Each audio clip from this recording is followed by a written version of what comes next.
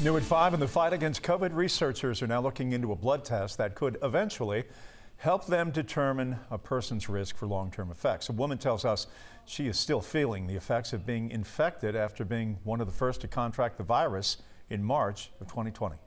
Once or twice a week, I'll wake up and feel like this really weird surge or like internal vibrations in my chest area. My lips will kind of vibrate or tingle when I eat certain foods. Lisa O'Brien says she still feels fatigued as well, just kind of flat, not a lot of energy, but she is no longer losing clumps of hair or experiencing fluctuations in her heart rate that have been dramatic.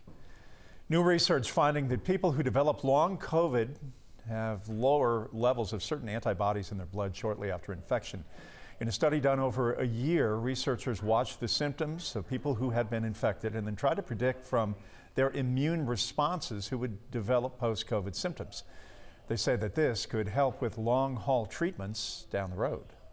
You can target potentially therapies earlier or identify those patients for research long-term.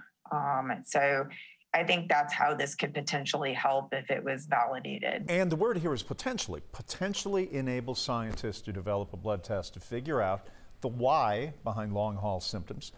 Dr. Brown says about 30% of those with COVID could experience persistent symptoms that simply will not go away.